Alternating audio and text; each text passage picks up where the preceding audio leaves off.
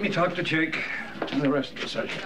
Now, I had neurosurgeon finally got here, but he's been in the OR most of the time. Now, he's going to take over Kendall's case regardless. I mean, Jake was just filling in because Kendall's life was at risk.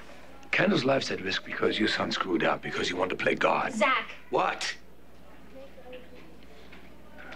Hey. Hello, boys. They were missing you and asking about their mom.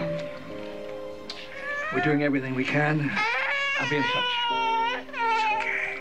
Hey, you asking about your mom? Your mom is sleeping right now.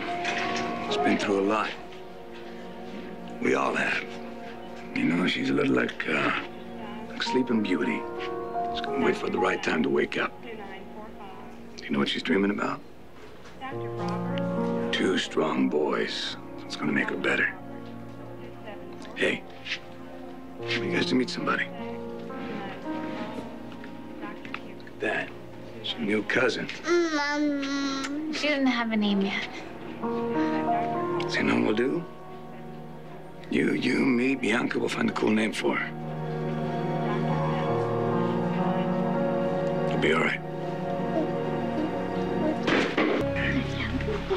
Mr. Slater? Yeah. Mrs. Slater's been moved to the ICU. Thank you. I'm afraid the children won't be allowed in. I know, that's okay. Oh, it's all right, come on. Go downstairs with Rachel.